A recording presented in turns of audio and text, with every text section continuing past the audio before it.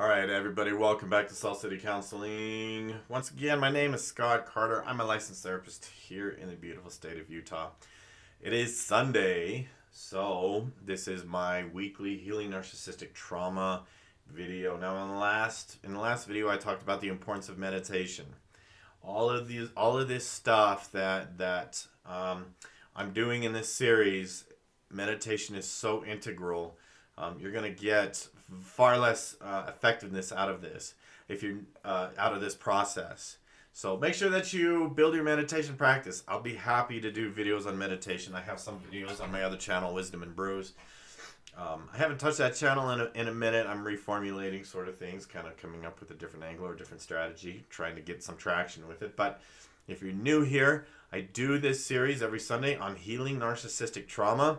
As a therapist, I realize that we in general, the industry in general, is not very effective at treating this type of trauma.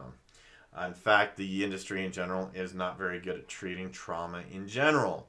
And so this series is intended to empower the individual to take this into their own hands, take steps on their own accord, and walk through this process on their own to empower themselves, to find themselves in the process.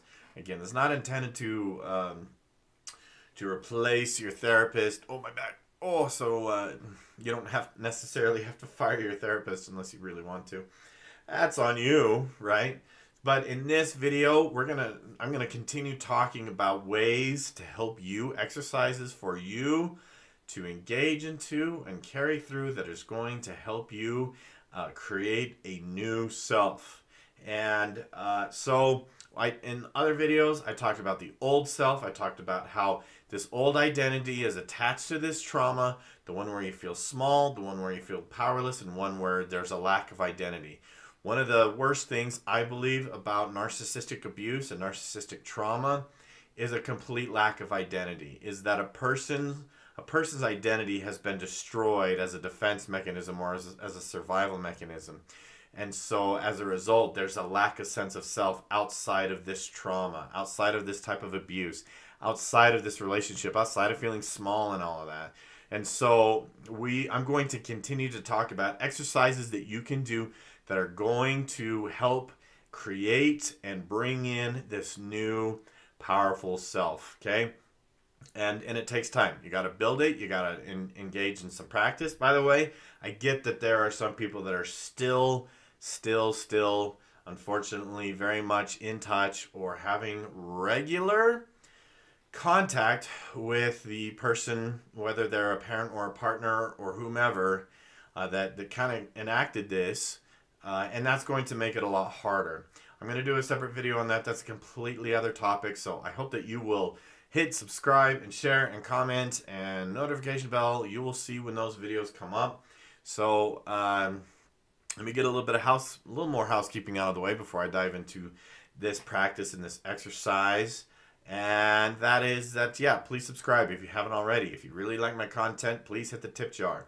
Cash App, Venmo, PayPal. The more people send me gratuity, the more it will enable me to keep this content coming to you. If you have a viewer question, you can leave one in the comment section below. Please clarify your question, or you can email me, scottc at saltcitycounseling.com. If you're in high conflict custody or divorce, go check out my courses on my shiny new website, bare bones but shiny new website, highconflictcommunity.com. And yeah, I have some courses over there, so go check them out.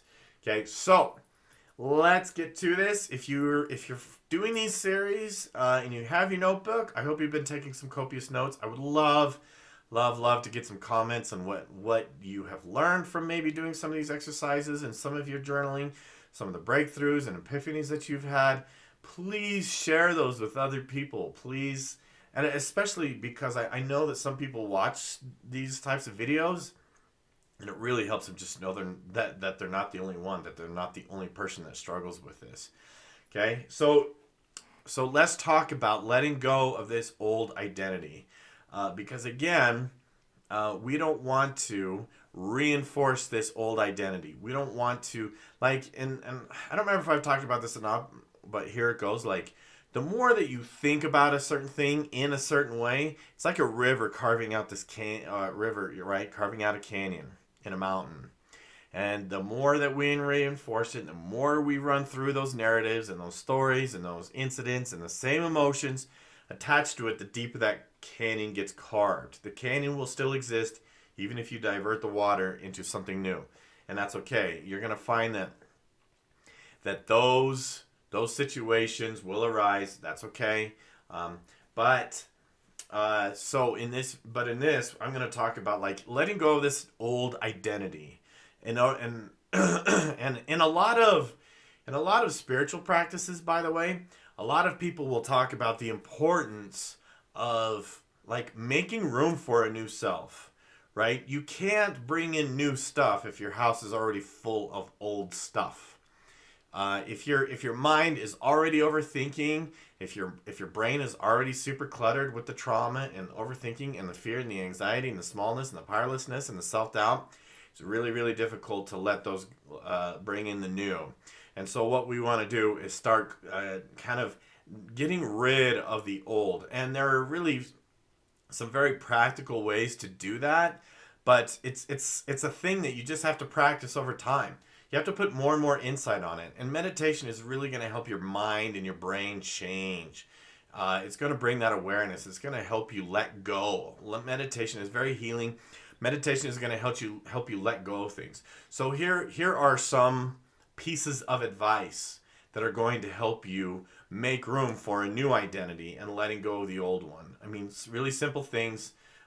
For example, getting rid of stuff, getting rid of items and objects, decluttering, right? Get rid of your old. You can go through your closet and get rid of a lot of clothes that you've had for a long time. I know that a lot of people, if they've had narcissistic abuse or narcissistic trauma, they're ashamed of doing this. They're ashamed to get rid of the old because that voice of the narcissist is still kind of sitting on their shoulder, so to speak, and is like, why are you throwing that away? You don't deserve something new, right? And it's important to just be mindful that that's there. You don't have to listen to it. It's not an extension of you. It's just a mean voice that is sitting there on your shoulder, telling you to do nasty, or saying nasty things to you. You don't have to do what it says.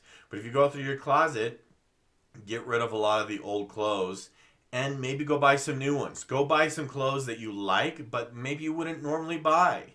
Maybe try new styles. Maybe try new types of clothing. You may want to get a new haircut, a new hairstyle. You may want to do something different with your hair, your physical image. Losing weight would be an awesome thing to do for yourself so that you bring in this new self. Losing weight would be awesome because a lot of people that have had this narcissistic trauma, they might overeat. They might find comfort in food. They might see it as the only safe way. Maybe it was a maladaptive thing for them to somehow cope without taking on extra criticism, without getting screamed at, right? You may want to move. You may want to move to a new location, maybe even a new city, a new town, a new state, maybe even a new country, right? You may want to go through your phone, and you may want to delete pictures and just delete them, just get rid of them. I've heard of people going through their pictures and just select all, like 4,000 pictures or whatever, delete it, just gone. And I think that causes people a lot of anxiety to think of doing that. But that could be a very, very powerful way of just saying, like, this is a radical way of cutting the old self loose or working to cut the old self loose, right? You may want to try on different types of music. You may want to listen to different types of music. You may want to start eating at different places. You may want to if you break up your old patterns, your old habits, your old routines, you're far less likely to reinforce the old routines and the old identity, but you're far more likely to introduce a new one.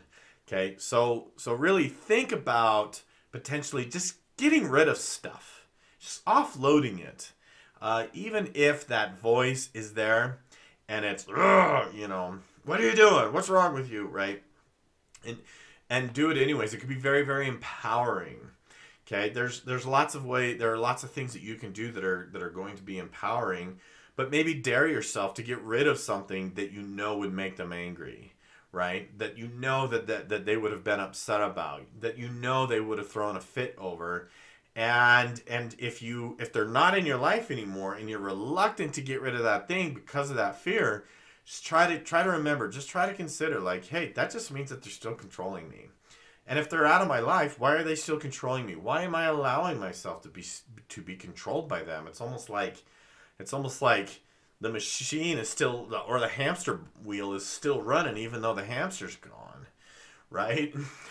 and that's really what it looks like. So this is what I would love for people to do, and I would love to have you comment below and tell me what your experience is. What types of things were you able to get rid of, do differently, be creative, that helped you to usher in a new self? Talk about the things you got rid of.